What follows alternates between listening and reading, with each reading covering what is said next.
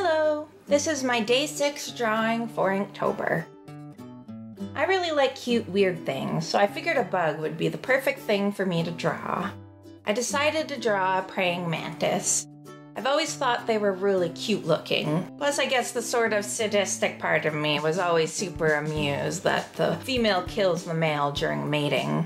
When I was a kid, I used to watch this cartoon called Maya the Bee, and the part that cracked up little kid me the most were these two background characters that was a married couple of praying mantises. And whenever they appeared, it was the husband running from his wife, and he'd be like, "Get away from me," whereas she would be lecturing him, going, "What are you doing? You knew when we got married that I would have to eat you eventually." And it was just so funny. So that's why I chose to draw this.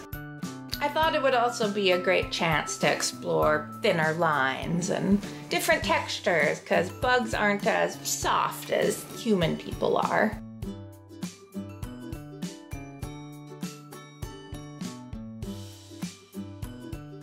I started inking with a thin line with the intention to thicken up where needed later on. I found his anatomy kind of confusing, especially the mixture of legs. He has like his arms, a bunch of legs, but I guess the wing area, and that bendy area in the back. And they all almost seem to just bleed together to me. So I knew I'd end up having to use line thickness to differentiate the legs between each other and try and convey what's closer and what's further away. Looking back, I kind of wish I'd put cute little bows on the antenna. I don't know why, if it's like a weird animal or a weird bug, my instinct is to cutify it somehow. I thought it was fun to add little textures to the arms and body as I did my initial inking. I think at the time I felt like it would give me a better idea of where to put the dark lines and how it would affect how the legs look inside.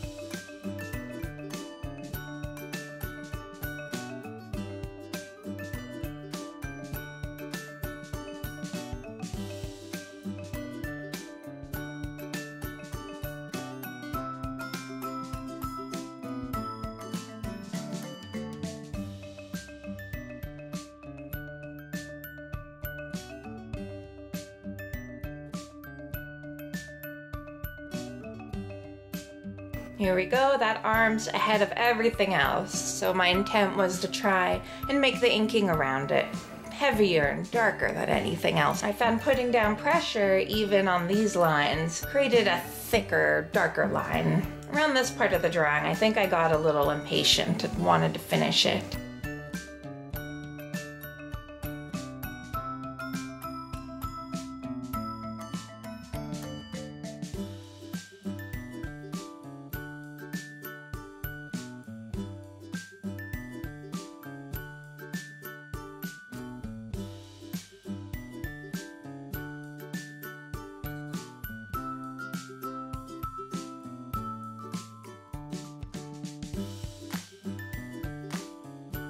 I added more of a line around the head too, because I wanted it to pop and be a focal point. Faces are important to me, so I usually try and give them some sort of focus. Inking this was a fun lesson in pressure for me. When I think of using pressure to deal with a line drawing, I usually think of a brush pen. I'd forgotten how much pressure comes into how dark your lines are, even with pens like Microns. I tried to take advantage of that as I slowly built up the line thickness. Here I am adding another layer of thickness. I really tried to make the build-up gradual. That way I could make a judgment call on how thick things need to be and not put myself in a situation where it's too late, it's too thick. Here's my praying mantis. Thanks for watching.